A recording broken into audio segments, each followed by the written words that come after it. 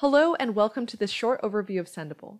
On the left-hand side and up at the top, you can navigate to all the different features available to you. The calendar view lets you see your spread of posts. Queues lets you create preset schedules for your content. Undelivered lets you see any posts that fail or bounce so you can fix issues. And tasks allow you to keep track of any posts that need approval. Head to Activity to interact with comments. The priority inbox shows you an aggregated but delayed view of all the incoming activity from connected accounts. If you'd like to see comments in real time, please head to your social feeds. You can also monitor keywords, source fresh content or auto-post from RSS feeds, build quick or custom reports, and finally, connect your profiles.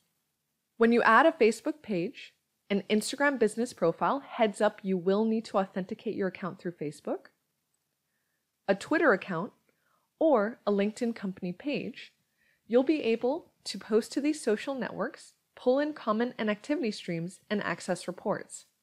There are a few ways to start scheduling your social media posts, including picking a day on the calendar, composing in bulk, or uploading a CSV file. You can also always click on the Compose button in the top right-hand corner.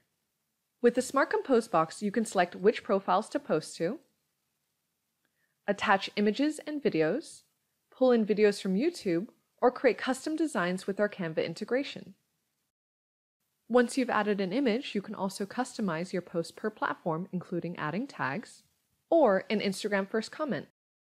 You can also edit images, including resizing photos, or adding in filters or text. If you upload videos, you can always select custom thumbnails. This feature is available for Instagram and Facebook. Once you've made all the necessary changes, you can go ahead and preview your posts before they go live. Now that you're ready to schedule, you can go ahead and select a future date and time, optimize to your audience.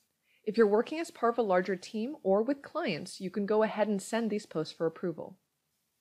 Once you've scheduled a few messages, you'll be able to see a filled out content calendar like this. If you're not happy with the spread of your posts, you can easily drag and drop to another day. If you need any help, just click on this question mark to access support articles or product walkthroughs. Also keep an eye out for any upcoming announcements. Thanks for listening and happy sending.